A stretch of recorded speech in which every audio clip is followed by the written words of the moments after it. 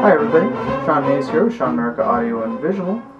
This is our next pinhole photography lesson. This is going to be a two-part lesson.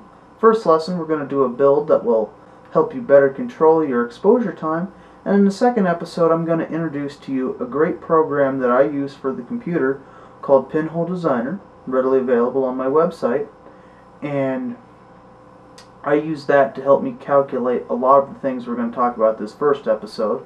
The next episode I'm going to show you all about how it works. So anyhow, first I wanted to start off in this episode talking about a few terms that are going to help you better understand how to control your camera. First term I wanted to bring up is aperture. What is the aperture? Essentially the aperture in your camera is the pinhole, but essentially it's a device that restricts the amount of light coming into your camera. The next term I want to talk to you about is focal length. This is an important one. Focal length, what it is the distance from your aperture to your light sensitive material. Anyways, that's important for this next term, which is f-stop. F-stop is a ratio between your aperture and your focal length, which gives you a number commonly referred to as the f number or just an f-stop number. And in pinhole photography, pinhole cameras are generally considered anything with an f-stop higher than 128. The larger the number, the less light that comes in to your camera. Okay, what we're going to do now is we're going to go over to the workshop and we're going to do our build. This build is going to be a modification from the build we did in our last lesson, and this is going to allow us to more precisely control our exposure times for those of you who have an SLR or digital SLR camera that does not have an internal light meter that can meter down to the low light levels that are used in pinhole photography. The materials you're going to need are pretty much the same as you needed on our last project. What you'll need is some brass shim stock. You can also use an aluminum soda can. That works just as well. You'll need a set of micro drill bits. You can get these at most hardware stores. You'll need a chuck for a micro drill bit, usually available right next to those bits. You'll need the body cap that we drilled a hole in from last time, a small piece of fine grit sandpaper, a little water because that's wet dry sandpaper, of course your camera, and some sort of precision measuring device. In my case I'm using an electric caliper, but you don't have to. Alrighty. So what you want to do first of all is you want to measure the distance from the back of the camera to right here. I've already measured that with my caliper and I got a measurement of 44.5 millimeters. Now using Pinhole Designer, which we'll discuss in the next episode, I calculated that I needed a certain sized drill bit. Unfortunately, the drill bit that I needed was smaller than what I had. The smallest drill bit I have here is a diameter of 0.0342 millimeters. So I calculated, based on that focal length, that I will get an f-stop of 130. So what we're going to want to do here is get out the appropriate bit.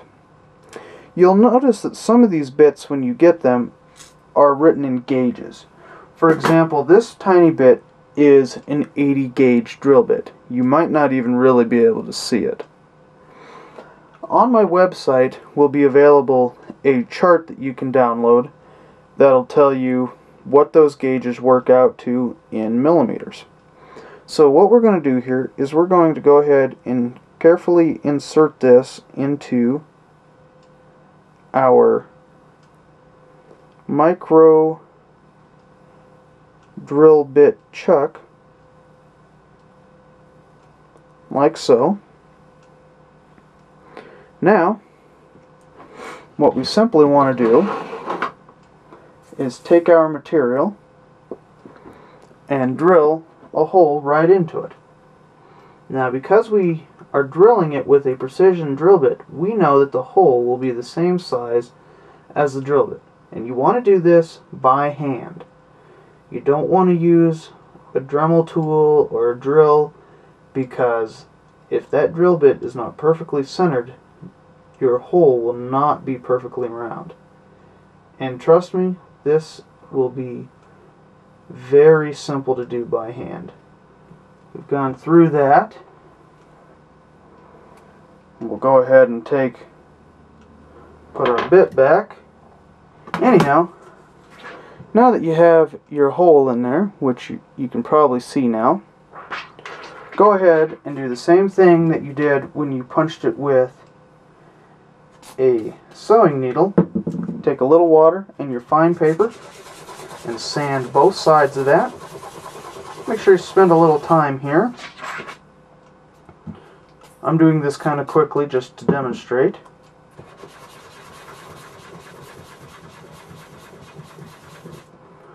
And then, of course, take a paper towel and just wipe it off.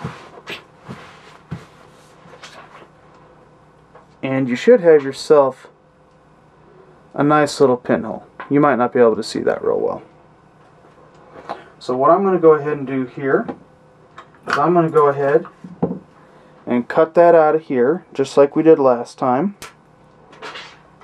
Last time, you may remember that we cut it out first. I'm cutting it out after I've drilled it.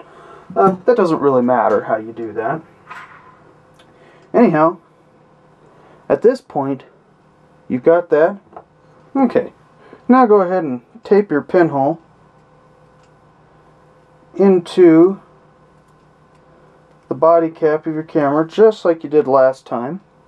I'm going over a lot of this very quickly because if you'd like more detailed instructions, you can always look back at lesson number 1 where we did the full build on this. Okay, so anyways, you've got that. You can go ahead and put that guy in your camera here, and you're ready to go. Let's go talk about how to actually use that information. Remember, all the calculations for how we got these numbers we'll discuss in the episode directly following this one, where we learn how to use Pinhole Designer. Okay, so now we've got your camera with your precision cut pinhole in it. Now, with Pinhole Designer, it's going to give you a whole bunch of exposure information that it'll calculate. I've printed it out, put it on a nice little card here. You probably can't read this real well. That's okay, we'll take a look at that in our next episode. Okay, so what you're going to need to make this whole thing work is you're going to need a light meter. If you don't have one, you can hop out on eBay, pick one up real easily. Okay, so what you're going to want to do here is realize that no light meter is going to be able to meter to an f-stop of 130. So what do? Well, with Pinhole Designer, it makes exposure calculations based on an f of 22, and then it just gives you a simple conversion table. So what I've done here is I've already set up my light meter to my film speed, which in my case is a film speed of 200, and I've set it to measure for a f-stop of 22. So I'm going to take a reading. Okay, this has told me that I need 1/8 of a second. So let's take a look at the sheet that they gave me, and on here, 1/8 of a second, I would need an exposure time of 6 seconds when I'm using my camera with an f-stop of 130. Okay, now that's easy. Now if you've got an SLR that you can actually set to 6 seconds, you're set. Put this on a tripod to hold it nice and steady, press the button, you're golden. If not, a lot of them will have a bulb mode, which means for as long as you hold this shutter button, the shutter will remain open, and then as soon as you release your finger, the shutter closes. So, all you'd have to do in that case is hold the shutter.